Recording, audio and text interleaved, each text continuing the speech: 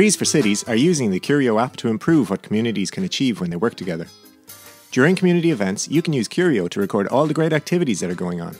Best of all, when you plant your tree, you can map its position and add photos and comments to mark the occasion. This helps promote the great work you and your community are doing, and at the same time provides a way to monitor the changes in your new tree over the coming years. Curio gives you an easy way to make a greater difference to your local environment, and to learn more about the trees and plants that you find.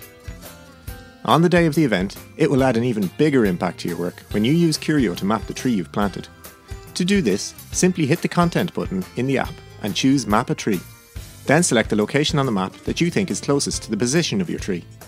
You can include photos of the tree and any notes that you wish to add, and your tree will appear in Curio for all to see. In this way, we are building up a picture of the quality of local environments, so that we can provide you with better information about what's in your area and new ways of learning about nature.